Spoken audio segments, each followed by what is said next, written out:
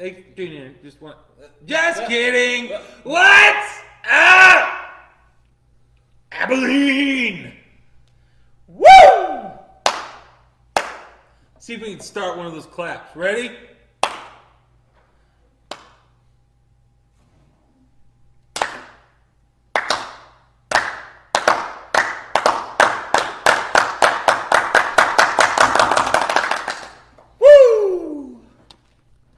No one else is tuned in yet, so that's good stuff. Hold on, I gotta go to my Facebook page and share it. Ready? Wait, so if you go to your no, Facebook page, you wait. Hold on. I'm doing this. Like I clicked on it right here, and then I'm scrolling down. No, I'm going. Scrolling.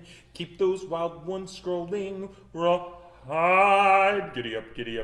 Let's go. Giddy up. Let's go. I'm gonna put howdy since I'm doing that. Bam! I shared it faster than you.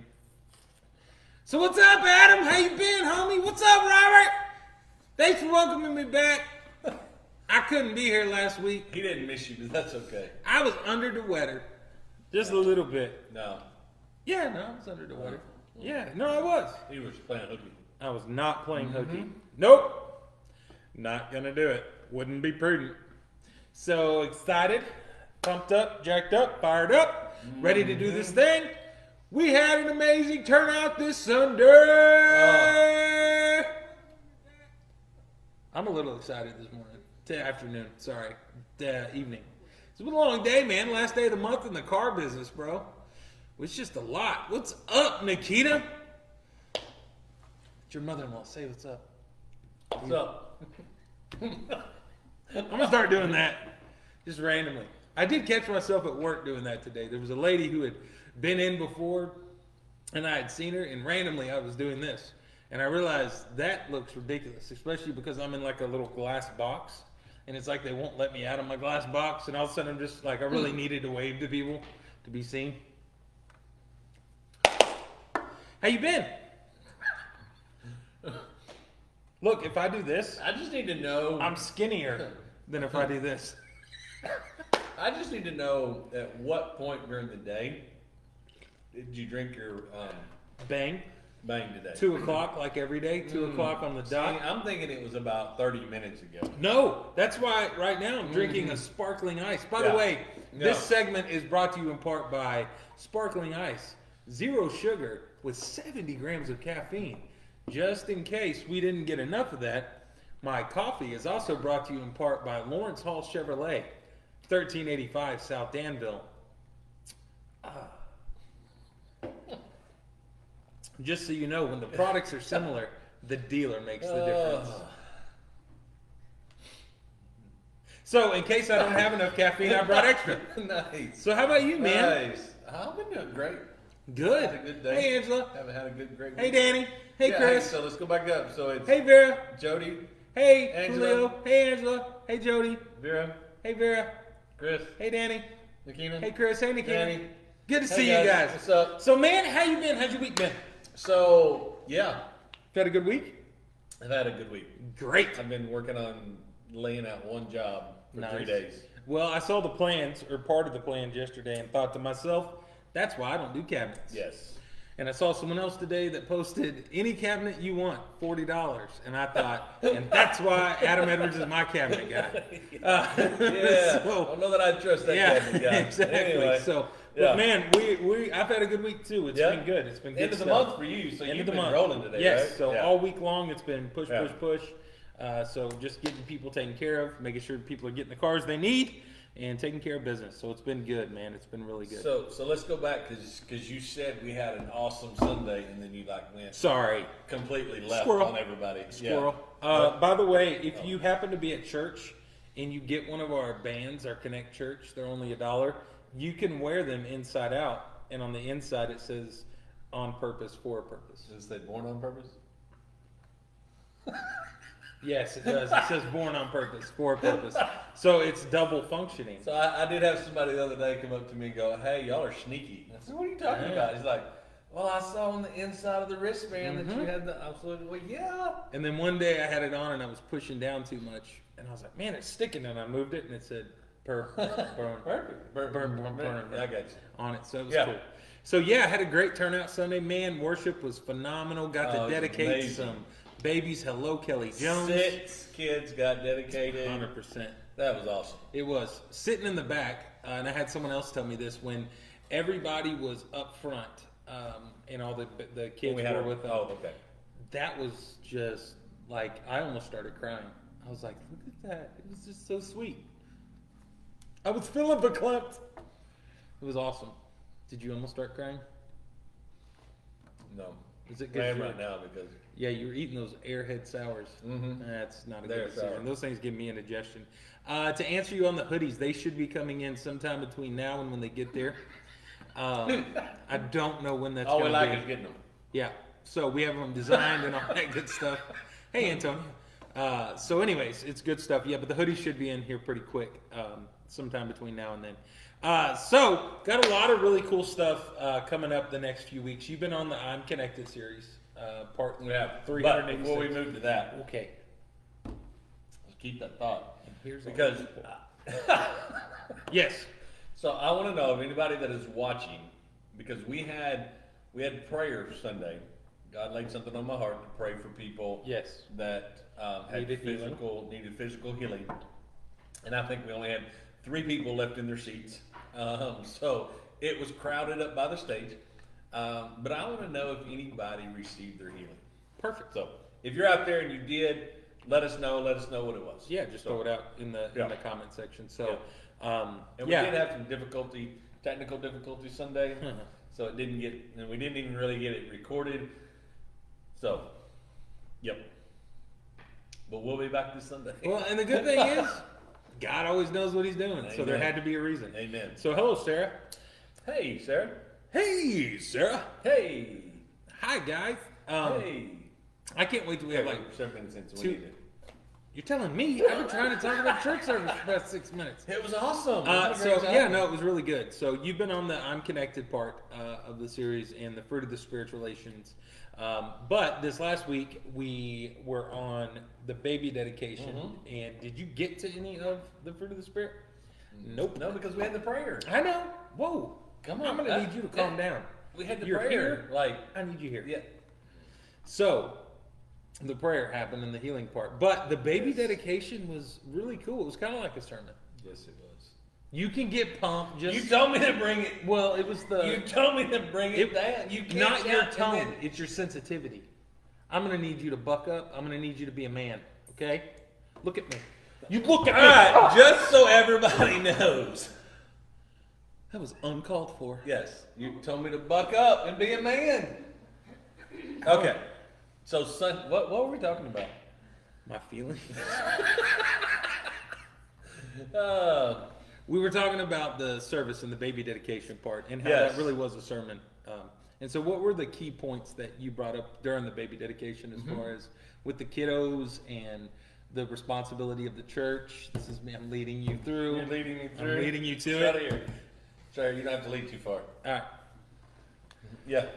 So in James 1, one of the first things that Pastor Adam talked about was how your children are a gift, and your children are a gift from God. Absolutely. And I loved the way that you kind of put that when you don't always feel that way, to be real. Come on, Jesus. But at the end of the day, man, each and every one of our kids are a, what am I trying to say? Each and every one of our kids is a gift from God. Absolutely. For us. So you being someone that has 3 kiddos, from Bailey all the way down to Aaron and Yes. Emily squished in the middle. Right in the middle. When do you think you fully understood that they were a gift to you? Was it from day one, or do you think Sunday.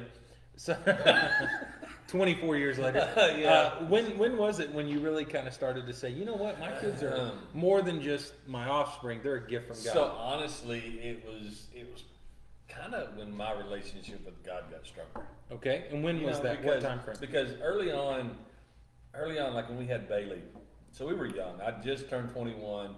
Farrah turned 20 just after Bailey was born, and so I had anger issues. I was not. I mean, I was a good dad, but I did have anger issues at the time, and things. So I had to grow my relationship. I had to mature in God quite a bit before I actually started seeing my kids as blessings for me. And this just to be honest, because at that young of an age, we weren't expecting to have kids.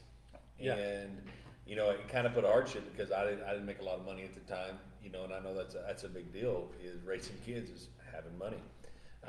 But, we were faithful with what we had, and God was a blessing to us. And, probably, I'm going to say probably we got through Bible college. And Bailey would have been about how old? So when we were at, Bailey's his oldest. Yeah, Bailey's my oldest. Bailey is 23 right now. Yeah. I don't know. Bailey was probably about 7. Okay. Whenever I really started understanding, started coaching. I started coaching him in different sports and things at that young age. He played soccer when he was younger, which he's a really good soccer player at that age until he got big. He's massive. Yeah, and he's not really a good soccer player anymore. But probably those times when you started doing things for your kids like that instead of not just feeding them. Yeah. You know what I mean? Not just feeding them. So would you say when that would be when it became less about Adam? Probably. And became more about Adam's family? Probably so. I'm doing this a lot. I'm chopping an an onion and I'm putting it in the stew. Chris Chastain, I'm sorry. He's fine. Alan asked what's up with the violence. He said earlier he had anger issues. I'm not confident. I was working through something. Yeah. Yeah. Thanks. Working through something, Alan. Yeah. My chiropractor thanks you. You're welcome. So in that, when was that? So you would agree that it was when it became less about you and more about your family, if that makes any sense, like your relationship with God and being Absolutely. more focused in on the unity of your entire family. Yes. Okay, so where are you going with it? Because I'm going to fast forward. Okay. So we're going to fast forward and we're going to go to Aaron, who is your youngest. Aaron's 11, right? Be 12 next month. This month. Saturday. Yeah. So he's coming up being 12. So the transitional time between your oldest, your middle, and then your youngest, as far as understanding the gift, who they are, how do you feel that was when you had Aaron 11 years ago as opposed to Bailey 23 years ago? I know it's a tough question. And it's not playing favorites, Bailey. It's not playing favorites. Aaron came along when I had stepped out of ministry. Okay. And really had lost my purpose. Okay. And Aaron, when he was really, really young, that was a time in my life when I went through some depression for stepping out of ministry, stepping out of my purpose that God had for me, not fulfilling anything in my life. I had stepped out of that, and because of that, I hit some depression. Yeah. And some different things in my life. And Aaron, at the young age, even before he was 1, really helped keep me grounded. Yeah. When you have one that young, that just the love that they have. And so from that age, Aaron always kept me grounded, kind of pulled me out of depression at certain times because of the love that he had. Just, you walk in and you love your toddler. You know what I mean? Here I am, Dad. You know what I mean?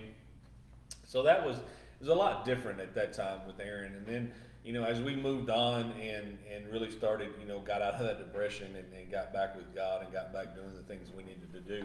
And it's different because we're a little older now, Just a little. Yeah, so you're older, so that side of things, it was different with Aaron. Number one, you had matured, correct? Why are you doing this? My hands. Number one, you had I'm like Ricky Bobby. I don't know what to do with my hands. So when you progressed on and you went to Aaron, you were definitely at a different stage in your life. Oh, absolutely. Absolutely. So, and I'm just going to talk from my standpoint. Yeah, go ahead. With my situation. It's totally different. And maybe this is for the people out there that you don't have any biological children. Because I know a lot of times, there was several years, me and my wife have been married 11 years. We don't have any quote unquote biological children. But during that time frame of my life, even, and Amanda's, I was a foster parent for 8.5 years, and my wife also was a foster parent. And so there's a lot of kiddos that I've had an influence in their life and an impact or been a father figure in their life. And with that aspect, as you're growing through it, you really didn't understand what was going on. I just thought I was helping out kids because, the Bible says to take care of widows and orphans in their distress. And I felt called to that side of it. Even going to Mexico, there was an orphanage that we used to go to in Mexico called Esperanza por Mañana, which meant hope for tomorrow. And even in that aspect, just going beyond just America, but going to Mexico and doing it. And so I just thought all I'm doing is taking care of kids. But what I realized is, even during those times, God was preparing me for what would later to come. That was unexpected and unplanned, which would be the passing of my sister, and me and Amanda taking in my two nephews, my boys, Brandon and Dylan. And when that happened, so many people have said, well, that was just a big deal. And sure, it's a big deal, but I think it was easier for us because God was preparing us for that many years ago without even us understanding. Sure, we were able to do something that the Bible commissions us to do, which is take care of orphans. But more importantly, he was conditioning our heart to be able to love a child in the way that a child needs to be loved without them being flesh and blood. Yeah. And if we could do it with a kiddo that wasn't flesh and blood, then how much easier was it with a kid that wasn't flesh and blood? And so sometimes I know being even single, or being, because I was single till I was 26, or being non-married, or being married without kids, you feel like you get lost on those baby dedications and different things. But I want to challenge you that one of the purposes of dedicating a child is dedicating that child to the Lord, and then having the support of the people in the church to support you in raising that child up. It's just like in Proverbs it says, train a child in the way that they should go, and when they're older, they won't depart. That takes everybody. That takes from a door greeter, it takes someone who works the connect spot, somebody working in kids church, an usher, a greeter, whatever position in the church, somebody who sits by them on Sunday and notices that a single mom's having a hard time with her kiddo and just trying to make the kids smile or whatever it is. That's a part of being that training up of that child to help in the raising. Not that, I'm not going to correct somebody's kid and be like, hey, sit there, you need to be quiet. I would. I know you would. And I do Maybe it at Walmart. Yeah, Walmart. Definitely at Walmart. We do it at church. Amanda gets on to me, and I've gotten so much better, but I used to be real bad. If I saw a kid acting up at Walmart, I'd snap my finger and say, what'd your mama just tell you? And I may still have a little bit of that in me. Ask Brayson and Emelina. So anyways, make a long story short, don't feel like just because you don't have a kiddo, or maybe your kids are older, or you're in the single aspect, that you're not a key component to what God wants to do in kids' lives and what God wants to do in parents' lives, with understanding they don't have to do this thing alone, which is the purpose of Connect Church, one of the purposes, correct? Yes. Your feedback is amazing. Amazing. I brought it down, JD. You did. I brought it down. Just like half a notch. Half a notch? Half a notch back up. So, but wouldn't you agree? Wouldn't you agree that that's something that's important? What is important? The people in the church being there for the people. Oh, yes, absolutely. No, and that's one thing that every time we have a baby, there you go. Every time we have a baby dedication, we always talk to the congregation too, because the saying that it takes a village to raise a child is really true, especially in today's time and age. Yeah. With everything going on. So purpose is a big thing. And one thing we need to realize as parents is that, God gave you a child for a purpose. Mm-hmm. And you have a purpose in your life, but the thing that we need to be instilling in our kids from a very young age is that they have a purpose. Yes. And that God wants to use them. I talk about about Aaron. He's 11, going on 12, and he still gets up on Sunday mornings, gets ready, and goes and helps set the church up. Chris Chastain, thank you, Chris, comes by and picks him up.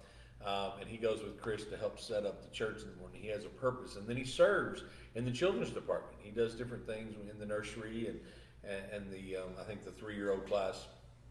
And so he has a purpose. He's being fulfilled, and God's just faithful to him in the things that he wants and the things that he does, because he's faithful to God.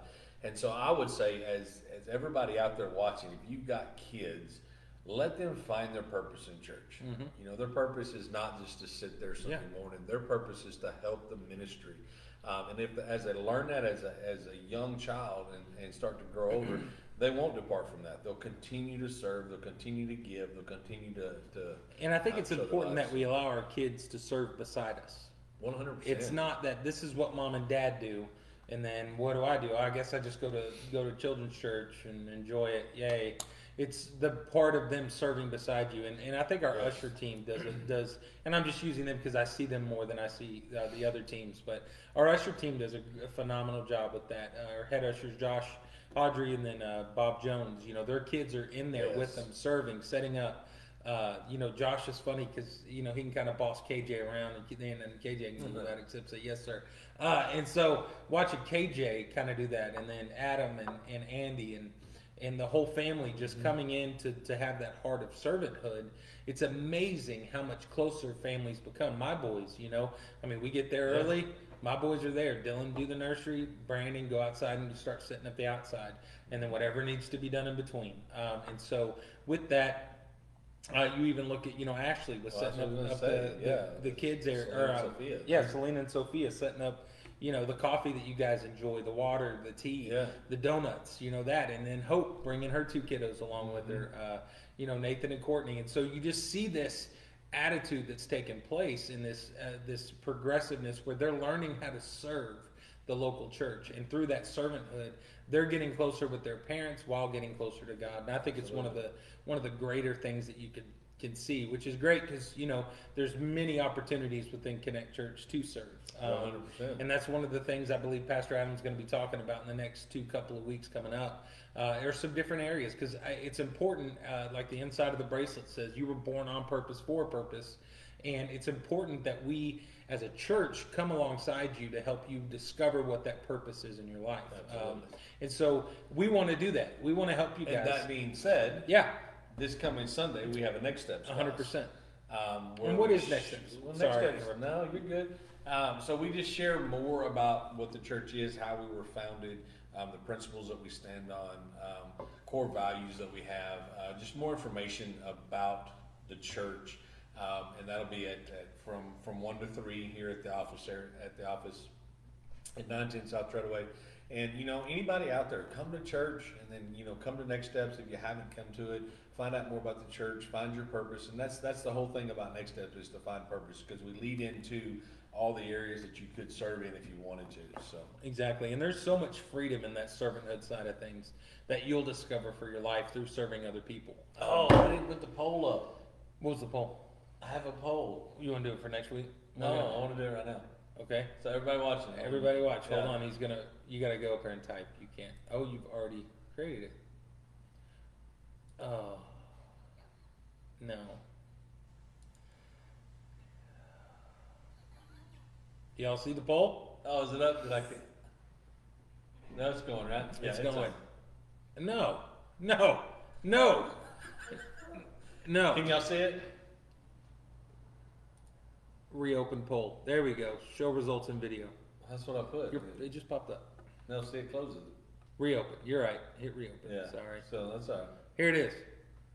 There you go. Should JB grow his hair out? Let me just let you know. A maybe. I never want to see that. And then this is my favorite. Didn't know JB could grow hair. I can. It looks very mangy. So I'm going to no go one vote. wants to see that. Yeah, I'm going to go vote. All right, so y'all get your poll answers in. In the meantime, what we're going to do is Christy's Comedy Corner. Ah, the crowd goes crazy. Hello, Christy. Hello. Come on in. You're the next contestant. Hello, Christy. Hello. Have y'all ever played quiet tennis? I hear it's a racket. No, it's like normal tennis, but no racket. Okay. All right. Okay, wait, I got another. Leather armor is the best for sneaking because it's literally made out of hide. You don't like that one? What was that one? Hold on. Come back. Don't leave so early. Say that again. I didn't get it. Debbie didn't get it. Leather armor is the best for sneaking is the best for sneaking because it's literally made out of hide. because it's literally made out of hide. Good job. Nothing. I mean, that's a solid 3. It's a good one. I did give her a 10, but it wasn't in any of these. So Grow out your hair. yes, No, it's not Grow happening. it out. Nope. Yes. Didn't know JB could grow hair. That's the same as a no.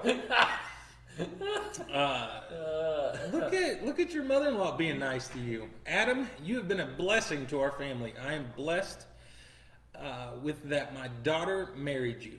That's a double blessing. She's blessed. Then too. Bailey came along. Sorry, hit Seymour so we can hear someone be nice to you for once. Then Bailey came along. Oh my, how I have triple blessings when Emily and Aaron, 4 blessings, and she is working on her blessings. And it moved. It moved. There you go. All right. And then Aaron is our 5th Oh, this blessing. is I thank rough. you, Lord, for I all can't the read. blessings that I have more than these blessings. I'm so thankful to be a blessed woman. Thank you, Jesus. Look at him. Amen. She's being nice to you. She is being nice to me. Yeah. You didn't hang around her a lot? She didn't know you real well, or? She knows me. Oh. I was just wondering why she's Kinda. being nice then. What else did they say? Danny, which means Vera, Yeah. because Danny would Grow say, it. don't grow it. Yeah, no, Danny said no. Danny would say grow it.